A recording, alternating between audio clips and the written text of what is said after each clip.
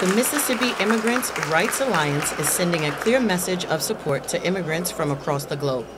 Today, the organization met for a Civic Engagement Day at the Mississippi State Capitol in Jackson. They discussed racism, hysteria, and attacks on immigrants across the country. Madeline Marcel says the public charge rule is a deliberate display of racism and discrimination. The rule was approved by the U.S. Supreme Court in January. Under the new policy, immigration officials can deny green cards to illegal immigrants over their use of public benefits. The public charge rule is a direct assault on tens of thousands of Mississippians.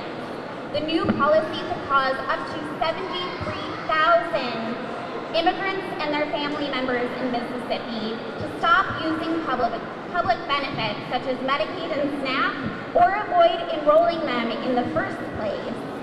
Nearly all of those impacted are immigrants of color, and many of the children are U.S. citizens. Coming back home and then you don't see your parents or your someone you love. And next thing you know, you find out they got taken away for something that they weren't doing. They were just trying to provide, just trying to get money to their families. Father Jeremy Tobin says this reminds him of his experiences during World War II. He says politicians should know that families are sacred.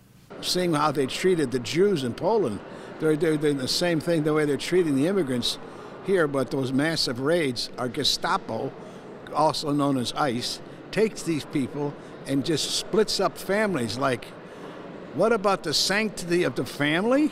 Mira meets annually at the state capitol for Civic Engagement Day. Reporting in Jackson, Deidre Briscoe, 12 News.